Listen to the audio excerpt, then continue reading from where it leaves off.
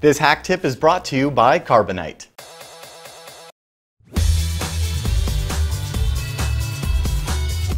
Welcome to HakTip, the show where we break down the concepts, tools, and techniques for hackers, gurus, and IT ninjas. I'm your host, Darren Kitchen, and today we're following up on our discussion a few weeks back about 802.11 standards with today's latest and greatest. That's right, it's 802.11n, or to be more correct, IEEE 802.11n TAC 2009. Yeah, it's the latest generation wireless networking standard, and it incorporates so many vast improvements over the previous 802.11a and G standards, the most substantial of which is an increase from 54 megabits per second to a whopping theoretical maximum of 600 megabits per second. So to achieve this, though, it uses the technique known as Mimo, which combines up to 4 channels using 4 separate antennas. And as opposed to the previous 802.11 protocols, N can actually use 40 megahertz wide channels in both 2.4 and 5 gigahertz bands. Now, Mimo stands for multiple input and multiple output, and it's a technology that allows multiple antennas to transmit and receive simultaneously. That's the really cool part. So the math gets a bit complex, but suffice it to say, an access point with 2 transmitters and 2 receivers isn't going to have the theoretical throughput as, say, one that has 3 and 3.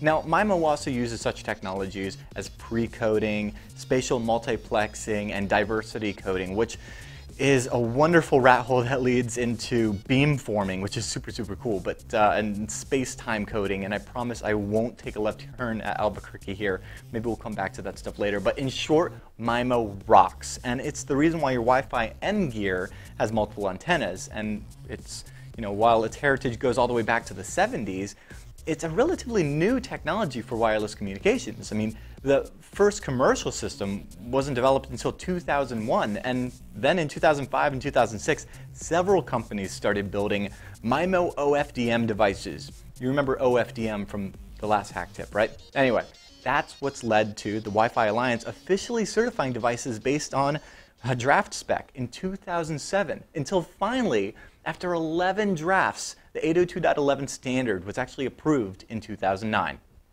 And thankfully, you and I don't have to throw away all our old gear because it's backwards compatible with the previous standards, much like 802.11g was with 802.11b. Now, in just a bit, we're going to find out how 802.11n stacks up against the previous standards and this week's giveaway, but first, let's take a quick break.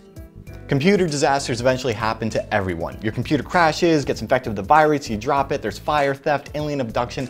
But if you get Carbonite Online Backup before your disaster, then no need to worry, because your files will be backed up automatically and safely off-site. And it's really easy to get them back. Plus, you can get to them anytime, anywhere. Just access your files from a computer or on your smartphone or iPad with the free Carbonite app.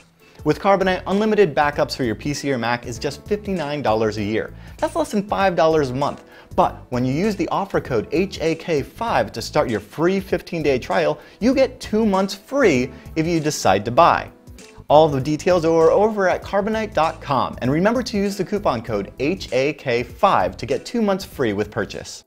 So how does 802.11n stack up against the previous standards?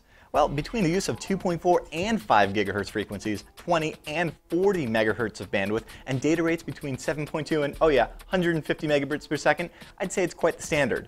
I mean, the 4 Mimo streams alone make it incredibly sexy, and coupled with the same robust modulation technology as 802.11a, it's able to attain approximately twice the range of the previous lettered standards. And that's really interesting to see, how 802.11 has grown since like 1997 with the legacy one, right? And the beautiful thing in here is it doesn't even end there, right? There's plenty more standards under development, like 802.11ac, which would provide even higher throughput with up to 8 Mimo spatial streams, 80 and 160 megahertz channels, and even better modulation techniques. So theoretical maximum on that one, 6.93 gigabits per second. Yeah, we'll see when that comes along. That'd be nice. Anyway, all right, so now it's time for the giveaway. Last week I asked what 802.11 standard enables high-powered Wi-Fi equipment to operate with license in the United States on the 3.6 gigahertz spectrum? And the answer is 802.11y. I mean, I told you there's plenty of those standards to go around, right? Now, the standard debuted in 2007 and allows Wi-Fi gear up to 20 watts. And it's mainly used for backhauls or last mile kind of broadband stuff, a lot of enterprise network stuff. Anyway, this week, what I'd like to know is what draft started as a study group of IEEE 802.11 in 2003 to define how wireless devices can create static or ad hoc mesh networks. Answer in the comments and be randomly selected to receive this here radio that I use here on HakTip. And as always, we value your feedback and suggestions. So if you've got a tip, share it with me. Email tips@hak5.org. And be sure to check out our sister show, Hack 5. I'll be there, reminding you to trust your technolust. Welcome to HakTip, the show where we break down the concepts, tools, and techniques that go into some of those great Hollywood films. Now, dang it.